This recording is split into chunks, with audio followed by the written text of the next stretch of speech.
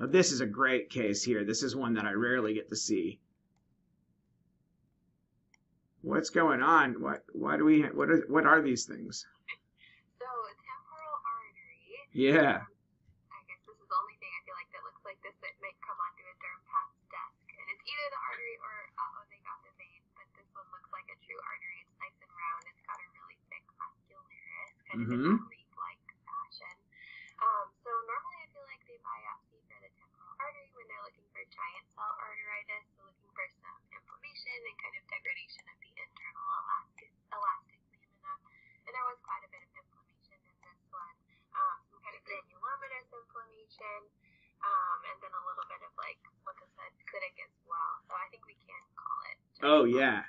So this is like a florid, nice, probably untreated example of giant cell arteritis of the temporal artery, or temporal arteritis. And like you said, it's got to be a muscular artery that they're biopsying. And then when they do this, then we cut it up. They give us a length of temporal artery, and we cut it up in the lab into small pieces, and then it gets embedded very carefully by a skilled histotech to make sure that they all stand upright. I mean, that's not easy to do. That's really pretty impressive. They get these in there. I think sometimes they use like agar, like the plates that you would run agar gel. I know some people will put them in that to get them kind of stabilized, but I've never actually done it, so I don't know. So to tell you're dealing with an artery, for one thing, like you said, having a real thick, well-formed muscle around it is probably an artery. Although remember, veins can have thick muscular walls too. But the best thing is looking for a nice, thick internal elastic lamina. And that's what you see right here. This purple line is just artifact. That's just a fold of the tissue, so ignore that. But see this little squiggly band here? It's a lot easier to see on a light microscope, not a scan slide, because if you flip your condenser, this is a kind of a three-dimensional structure. It's like separate from the tissue around it. And anything that's kind of got that three-dimensionality to it, flipping the condenser on the microscope will make it suddenly stand out and look kind of refractile. So a lot of times when I'm looking at these, a lot of people like to do VVG, Verhoef van Giessen elastic stain.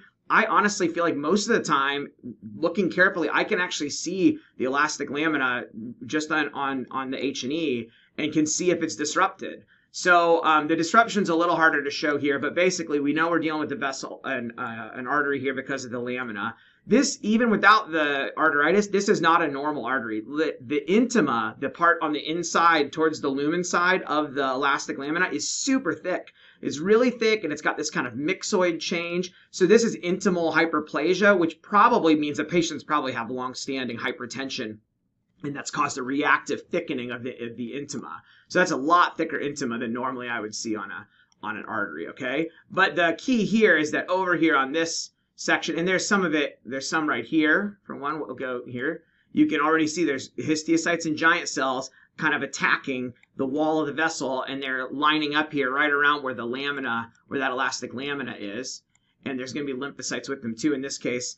And here you can really see actually very nicely the giant cells, multinucleated giant cells, background loose mononuclear histiocytes, lymphocytes, and they're just destroying the medial part of the vessel, but kind of right where the elastic lamina is between the intima and the media.